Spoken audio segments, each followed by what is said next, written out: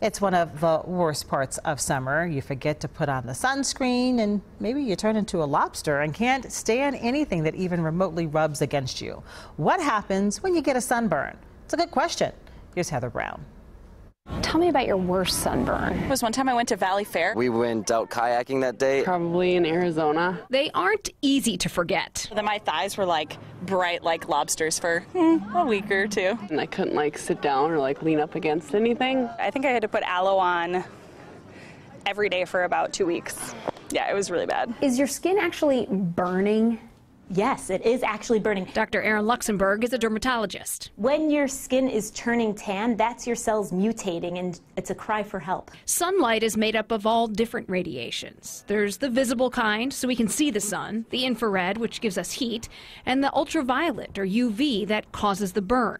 When those UV rays hit, the melanin, or pigment in our skin, tries to protect us. It's that melanin. Melanin, not melatonin, that helps you sleep. But our melanin can't protect us from all the UV rays, so when the UV penetrates our skin cells, we tan. That's your skin saying, help, I'm getting radiated, and it's actually changing their DNA. Every time they're mutated, there's a chance that they might mutate towards a cancer. A burn is a more aggressive version of a tan. We look like lobsters. That night, I kid you not, it was about the same color as this red. Because the blood rushes to the burn to try to fix the damage we've done. It stung. The wind hurt. It's extreme inflammation happening. So what SPF are we wearing today?